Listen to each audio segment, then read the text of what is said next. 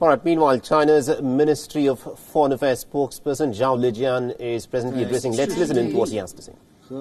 And breached the principle of consent. The award was based on flawed evidence and unwarranted application of law. Many countries raised doubts. The U.S. hypes up this arbitration to serve its own political agenda. It is an abuse of international maritime laws, and China never accepts that.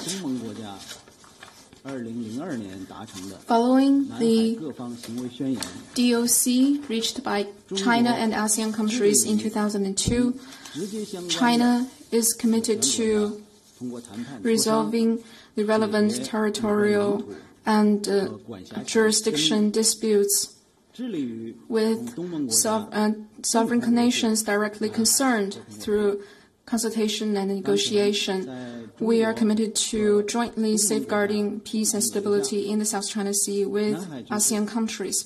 Now, under our joint efforts, the overall situation in the South China Sea is stable. China and ASEAN countries not only observe the DOC, but also accelerating discussions on a more binding COC to jointly safeguard peace, stability, and freedom of navigation in the South China Sea. We have made progress in our consultations. China's relations with ASEAN countries have been consolidated and developed in our cooperation against the COVID-19. As a non-regional country, the U.S., out of its selfish agenda, is doing all it can to stir up troubles in the South China Sea and drive a wedge between regional countries and China, aiming to disrupt China's and ASEAN countries' efforts to maintain peace and stability. The U.S. statement also deliberately distorts the Chinese representatives' remarks at the foreign ministers' meeting with ASEAN countries in 2010. In fact, the Chinese representative said that China believes that countries, big or small, are all equal, and the disputes should be resolved peacefully based on their merits through dialogue and consultation by parties directly concerned. The U.S. attempt to sow discord will never succeed. We deplore and firmly oppose the U.S. wrong practice, and we urge the U.S. to stop stirring up troubles on issues concerning the South China Sea. It should not go further down the wrong path. China will continue firmly safeguarding our sovereignty and security in accordance with law. We will firmly safeguard our cooperation with regional countries and firmly safeguard peace and stability in the South China Sea.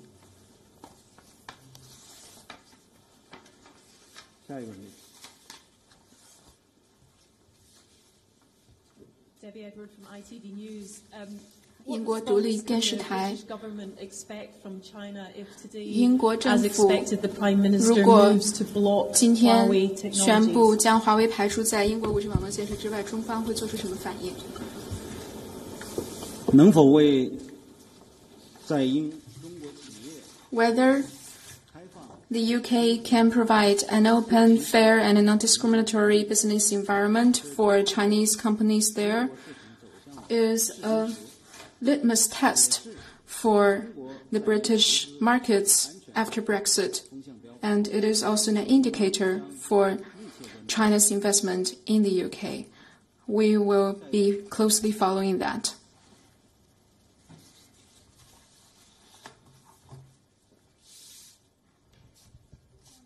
Good afternoon, I'm from the AFP. 法新社还有一个关于南海的问题。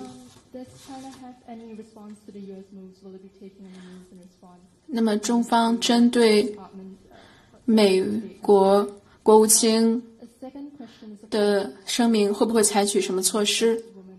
第二个问题，我们昨天问了华春莹发言人关于法国限制中法之间航班数量的问题，我们想知道是否中法之间还在继续磋商。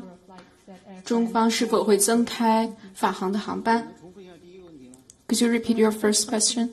第一个问题是，中方是否会针对美方的声明采取任何行动？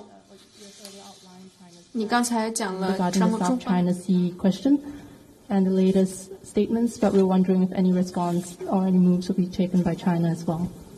措施。我刚才已经非常清楚地表明了。 I have clearly stated China's position, as was put in my very long remarks. And on your second question, our embassy in France has made clear the situation. I have no further information for you.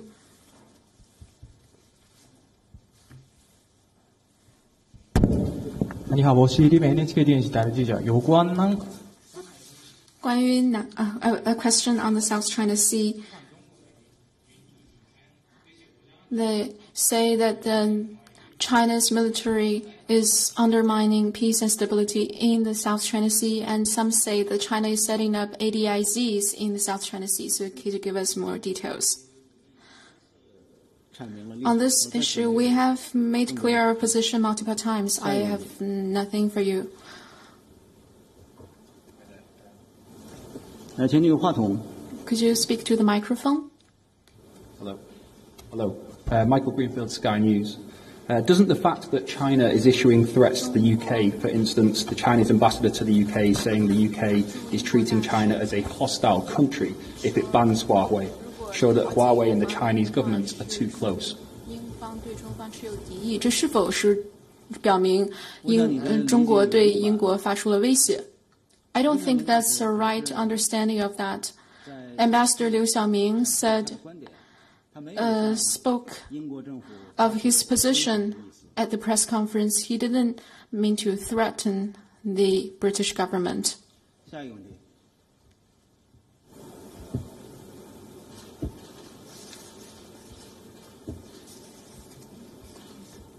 还有问题吗？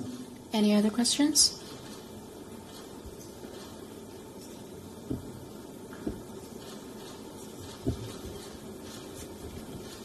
如果没有其他问题，今天的 So 记者 this 会到此 concludes 结 our 束。谢谢 press 大家收听。 conference for today. Thank you. All right, so that was the briefing by the Chinese spokesperson of the Ministry of Foreign Affairs, Zhao Lijian. There he was taking questions on some of the dispute points of conflict that the United States and China have got into, especially over this very contentious issue of the South China Sea. And also a lot of questions have been asked about the very controversial national security law that has now been enacted in Hong Kong. And China has in fact come forth and said that the primaries that were held in Hong Kong for the elections for the Hong Kong legislature that is slated to be held in the month of September could have in fact been in violation of the security law. This, of course, was a question that was asked, for which the Chinese spokesperson has said that the security law now stands, and anything which goes against the security law, even if it were to be a part of a democratic process for an election in Hong Kong, is something that he insists Beijing would like to go on and implement there.